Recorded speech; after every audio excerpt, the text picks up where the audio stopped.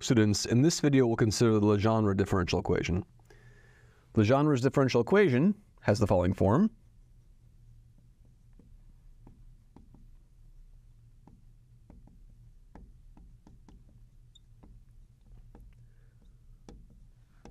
It's 1 minus x squared y double prime minus 2x y prime plus lambda y is equal to 0. It's a Sturm-Liouville differential equation where we're solving an eigenvalue problem for a certain differential operator, okay?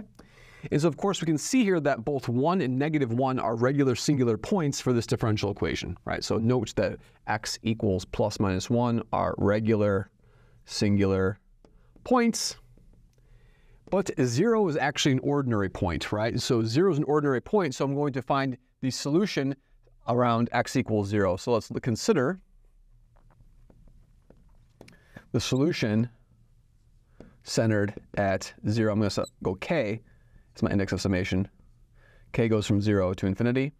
Let's change that just a little bit, make it look a little bit nicer. K goes from 0 to infinity. AK, x to the k. All right. And then the standard thing we have, right? We have y prime is equal to the sum, k goes from 0 to infinity, of k, ak, x to the k minus 1, and y double prime is the sum, k goes from 0 to infinity, k minus 1, ak, x to the k minus 2. So that's our setup. And so now let's go group the terms efficiently, right? So notice that this x squared term over here, y double prime, this x, y prime, and this y term all have the power x to the power k. Why so? Because this k minus 2, when I hit it with an x squared, is going to turn into a k. This x times y prime is going to turn that x to the k minus 1 into a k. So let's look at this term, this y double prime term. So we're going to have the sum, k goes from 0 to infinity, of k, and then k minus 1, ak, x to the k minus 2, that's my y double prime term. And then I have a negative, negative, negative. I'm going to pull out a negative from everything. The sum, k goes from 0 to infinity. These are going to be my x to the k terms. And then I'm going to have a x squared times y double prime. So I'm going to have a k minus 1.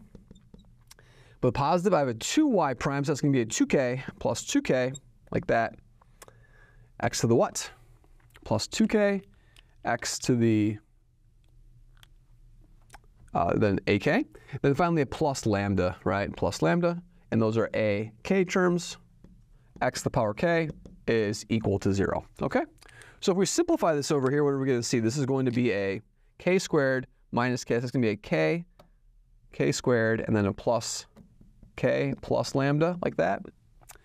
And I'm going to shift the index of summation. So in other words, I can write this also as k times k plus 1, right? So this is also k times k plus 1, like that. Okay? All right, and so now the idea is that I need to shift this down by 2 units over here to center everything. So I'm going to turn this k into a 2, and then all of these things have to be replaced with 2. So it's going to be a k minus 2, k minus 1 plus lambda, and then a k minus 2, x to the k minus 2 is equal to 0. And now I get recursion relationships for our coefficients. So what do our coefficients have to satisfy? It must be the case that k minus 1, ak, with a negative sign here, and that lambda has to be now negative. So that's going to be a negative lambda over there. That's a negative lambda. So that's a mistake. That should be negative lambda, because I just pull out a negative sign from everything, because there's a plus sign over there. Okay, great. And now what? It has to be equal to the opposite thing of this thing. So this has to be equal to a k minus 2, k minus 1, minus lambda, a k minus 2, right? In other words, we have a recursion relationship. We have that ak has to be equal to k minus 2, k minus 1 minus lambda, a k minus 2 over k times k minus 1, like that. Okay, excellent. And now I'm going to do one final thing. I'm just going to shift by 2 units up to make this look a little more tidy. So this tells me also that a k plus 2 is equal to what? Is equal to k times k plus 1 minus lambda, all divided by k plus 2, and then k plus 1, like that. And then a k.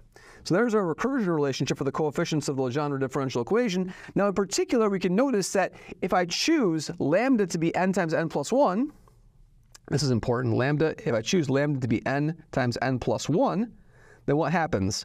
Then this turns into a k plus 2 is equal to k plus 1 minus n plus 1 over k plus 2, k plus 1 times ak. Okay? And now notice that as soon as k turns into n, where n is a natural number, so here n is a natural number, so if n is in k, then this recursion relationship will terminate as soon as k is equal to n. As soon as when k hits n, this will be n times n plus 1, n times n plus 1, it'd be 0. Then every other term of the recursion is going to be equal to 0, right? So in other words, we have a special case of this differential equation. So note, here's the theorem. This theorem is due to Legendre. Okay. It says if lambda is equal to n times n plus 1, then we look at y double prime times 1 minus x squared minus 2x y prime, 2x y prime, plus n times n plus 1 y equals 0, has polynomial solutions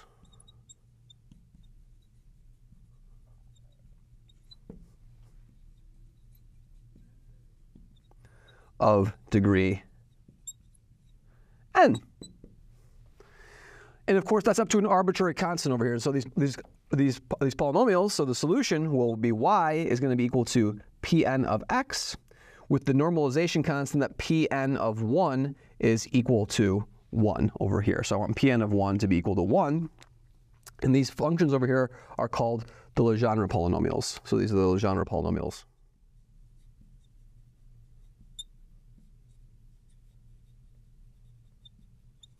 And we'll explicitly construct the Legendre polynomials from this recursion relationships in a future video. Thank you very much.